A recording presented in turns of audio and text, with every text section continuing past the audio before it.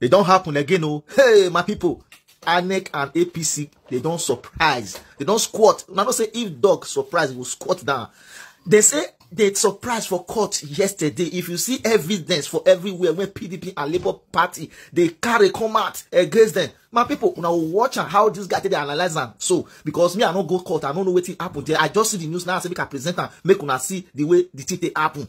My people, as now they watch and so make una share this video. Leave your comment for the comment section. Like it, follow us on this page so that Facebook will recommend it to other people to see. My people, make una not forget, say we have national actor on this platform. Oh, now me laba brun laba. I don't come again, oh, they kill us now. Up with the news and they go. Make una watch out the way the guy they analyze her. Now be this so not all.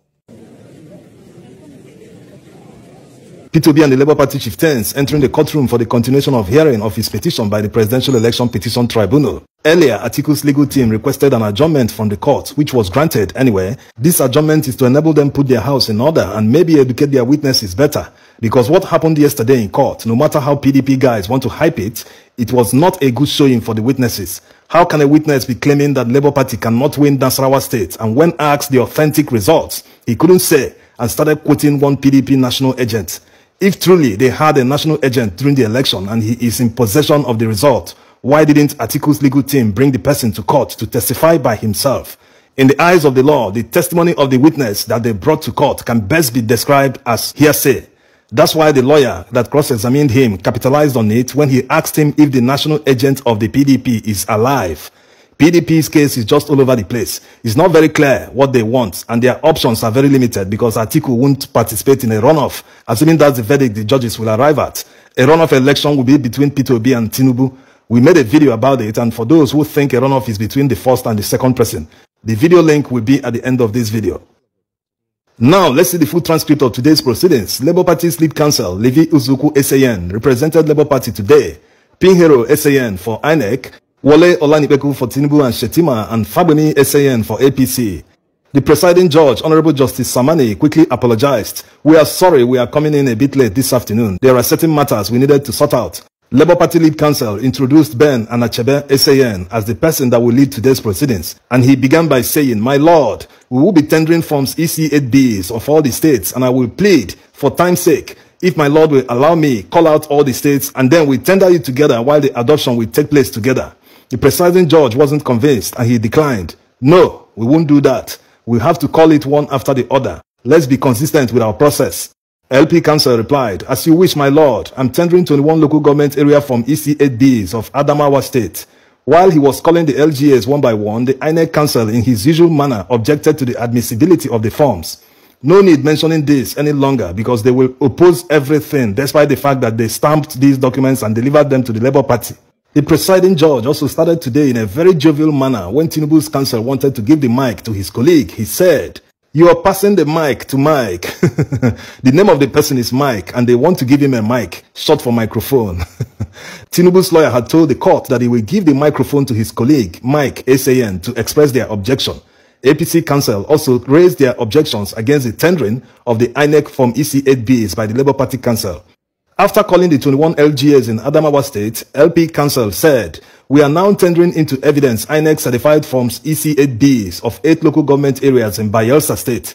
As usual, objections came raining down from the trio of INEC, Tinubu and APC counsels. Nevertheless, the presiding judge announced their admission into evidence and subsequent marking as exhibits. The Labour Party counsel went on to tender more documents and tried to make fun of INEC. "We are now tendering into evidence INEC certified forms EC8Bs of 8 local government areas in Bayelsa State." This is not a laughing matter. It's strange that INEC, that is funded with the public money, will be conducting themselves this way in public. It's not their job to defend Tinubu or APC. However they want to defend them in court, they should be able to draw a line. It's quite unfortunate that INEC officials cannot do basic additions and subtraction. Their top officials didn't even bother to cross-check the figures before passing the result to the next level. This is just trying to assume that they genuinely made a mistake, but we all know it was intentional. It was a heist. All the people that monitored the election can be wrong. All the party agents can be wrong. Even results on IREV isn't wrong. Their own CTCs being tendered by the Labour Party are at variance with what they announced. In the face of all this, all INEC could come up with are objections. The Labour Party Council have now moved from Bayelsa to Benue State. He tendered Forms EC8Bs from 23 local government areas of Benue State, after which the presiding judge made his remark. These documents of Form EC8Bs are now admitted by the court as evidence and tagged exhibits.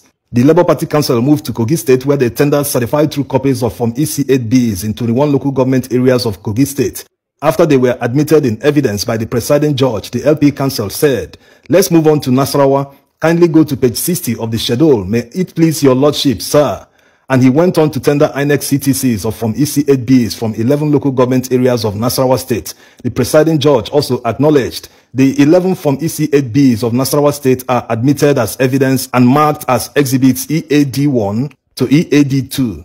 The Labour Party Council went on to tender INEC CTCs of Form EC8Bs from 25 local government areas of Niger State, after which the presiding judge gave his usual acknowledgement. It was like a chorus. When he finishes calling them, the judge will give his acknowledgement, while the other parties will also chorus their objections.